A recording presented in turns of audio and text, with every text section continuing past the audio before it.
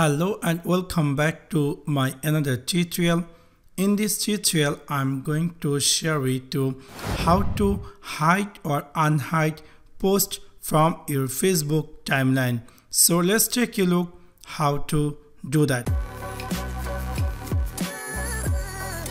In order to do that, I'm going to open my Facebook account and I'm going to jump over my Facebook timeline. So whenever I'm in my Facebook timeline, you will notice I have many posts, and I would like to hide some posts. For example, I would like to hide this post from my Facebook timeline. That doesn't mean that it's going to be deleted from my Facebook. It will only hide from this timeline. So if I want to hide this post from my timeline, I will click this dot icon, and then you will see a option will appear here. You will find hide from timeline. So when you click hide from timeline, you will see that post is hide from your timeline. Another post, if you want to hide, you can choose that. For example, I would like also this post hide from timeline. So I'm going to choose this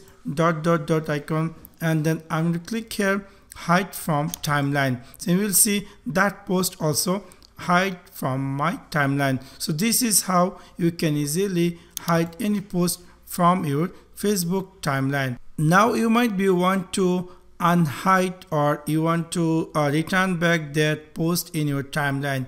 For that, go on your same way Facebook profile, and then you will find here this dot which is called activity logo. So whenever you click there, a new screen appear. Here you have to find timeline review. So when you click timeline review, there will be a screen appear like this. Here you will find hidden from timeline. So when you click hidden from timeline, you will see all the posts which is hidden from timeline. You can choose that post, and then you can easily click here show on timeline. So when you click show on timeline, it will be returned back. It will going to be appear in your timeline. So this is how you can easily hide or unhide any post from your Facebook timeline. So that's for now, guys. Thanks for watching my video.